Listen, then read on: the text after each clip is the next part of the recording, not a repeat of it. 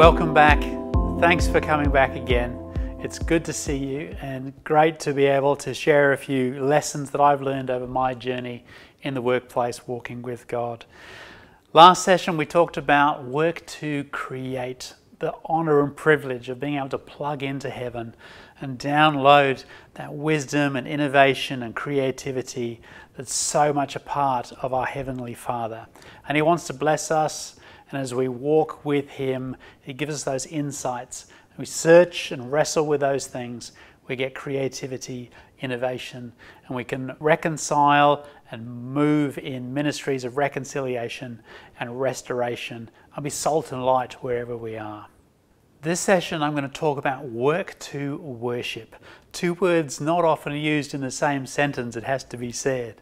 But work can be worship. I'm going to take you right back to the 17th century, to the bottom of a monastery, with a guy called Nick Herman. You might know him as Brother Lawrence. He's a great writer, and he's venerated in the Christian tradition as a man who really spent time learning to practice the presence of God. He was the least of the least in this monastery, the bottom of the monkdom, if there's such a thing as that.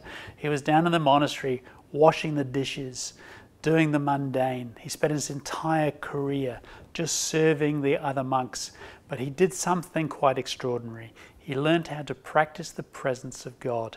He found worship in the most mundane tasks, in the washing up and just even picking up things and doing things around the monastery, serving other people. He practiced the presence of God. And he was interviewed. There were some conversations written down, and he wrote some letters, and that collection has become part of Christian history, and he's been honored and venerated for his thinking around practicing that presence of God and finding worshipfulness in the midst of his daily work. Colossians 3 says, "Whatever you do, do it with all your heart, as working for the Lord, not for men." What a great thing. Whatever you do, whatever you are doing, do it with all your heart, as working for the Lord. He's interested in your work. He's interested in what you do. As we explore this whole thing of worship today, I'm going to repeat some of the things that we've said we're going to do and ways that we can impact work and purposes for work from the last few sessions. Because worshipfulness is not necessarily what you do. It's more about how you do it and the position of your heart when you do it. If you think about it, if you go into a place of worship and you want to worship God, what do? You open up your heart. It's a position of your heart before God. You want to worship Him and give Him glory and give Him honor. It's a position of submission. It's a position of awe and thankfulness before Him. So as we go about our work, if we do that in a way that honors Him, if we do that with a heart position that says, "Lord, I just want to worship You and serve You and be obedient to You," that is work as worship. There's a Hebrew word, avodah, and it describes the worship in heaven, the four creatures around the throne. We're talking about high worship, worship for worship at the very throne room of God, avodah. It also has a second meaning. The second meaning is work. Really? Worship and work having the same word, so interconnected, so much of the same thing that in Hebrew it's the same word. I think we've lost something. I think we've separated things between the secular and sacred. We've divided those things so much that we've come to think of work and worship as almost divine opposites. And yet here we have one word in Hebrew to describe work and worship. The same thing, the same word describing the same thing. Work is worship. As we surrender our lives to the Lord in a work context and understand that He's there and He's interested, we can position our hearts in a worshipful manner. As we move at work in humility and in obedience, that is worshipful because our heart position is right before Him. Take the difference between Saul and David. We get a certain anointing for the position that we have. If God has promoted us and placed us in a position, we have an anointing for that. We can operate in that way, and as we move into that position, God gives us and equips us and gives us something to be able to work in that position. But there's another way, there's something better than that. And David had that. Saul was anointed because of his position. David was anointed because of his heart position. David had a heart after God, as the word says.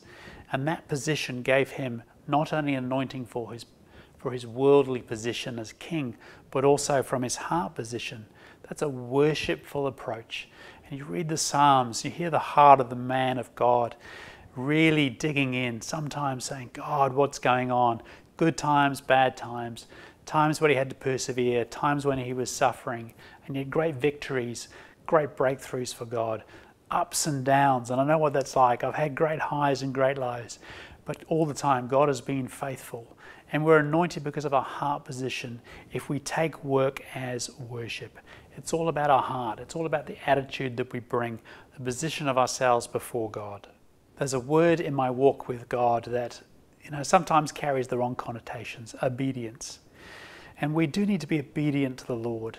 And Jesus said that we're no longer servants, we're friends. So our obedience comes out of a relationship with Him, a wanting to please Him. We don't have to work for any righteousness. We're never going to be more righteous than we are right now. Our righteousness comes through faith with Jesus. We're already seated in heavenly places in Him, the Word says. But we need to be obedient to what He's saying. If we want to grow, if we want to have the influence, if we want to be used by Him in more and more powerful ways, to be impacting the kingdom of God for Him. And that's born out of relationship, but it's also born out of a heart position, which says, Lord, what do you want me to do? What can I do? Being obedient to Him. In John, he equates love with obedience. He says, if you love me, you will obey my commands. And it's true. If we love the Lord with all our heart and mind and soul, we will do what He asks us to do. We'll be obedient to Him. But we need to hear to be obedient. And to hear, we need to open our heart, understand that God's walking with us every day at work, and position ourselves to receive and to hear from Him. Work is worship. Sometimes things don't go well. We have times and seasons where we just have to persevere in submission, as I've talked about before. And in those times, it's worshipful to just persevere, to just stand in the wind, stand at the prow of the ship, and just head into that wind and just take it on the nose and keep going and persevere. And there's something worshipful in that perseverance. As we surrender and submit to Him, one of the sessions I talked about work to grow, how we get shaped and transformed. Again, there's a worshipful position of our heart that helps us be transformed as we listen to the Lord. Sometimes in those seasons, you've just got to keep going and persevere, and that's worshipful. I think that's a sacrifice that comes up before the Lord and something that He values highly. I probably should have mentioned this before, but I'm no theologian. I'm certainly not an educator. But I've learned things in the commercial realities of the real world, and my walk with God has been completely entwined with my commercial experience. When I gave my life to the Lord, I gave it wholeheartedly. In every aspect of my life, I yielded to Him.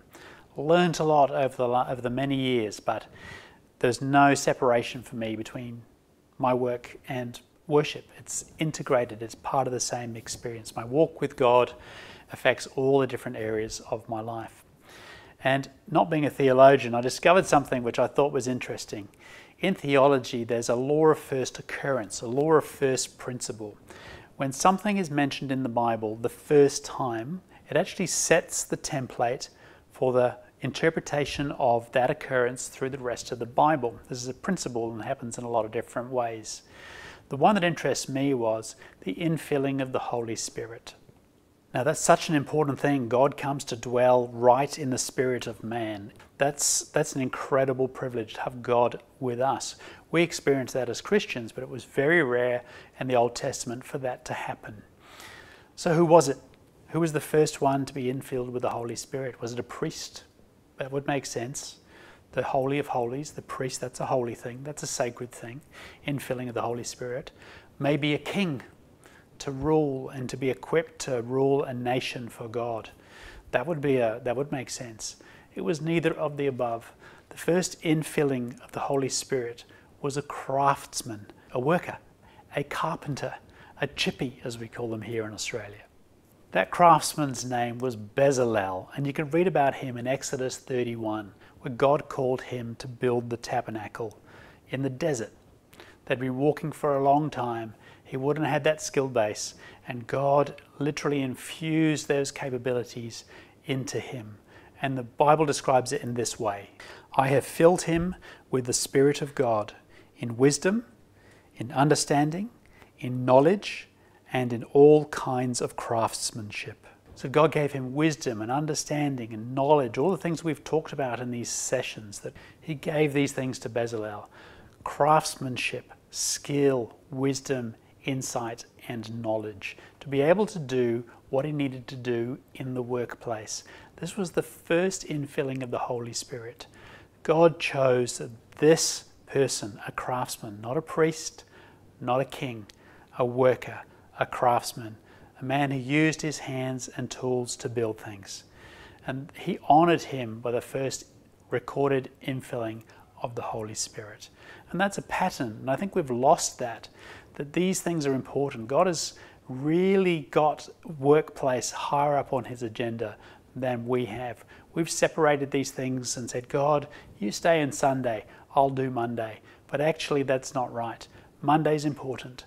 God is interested in our work, and he's demonstrated that by the first infilling of the Holy Spirit being a craftsman rather than a priest or a king.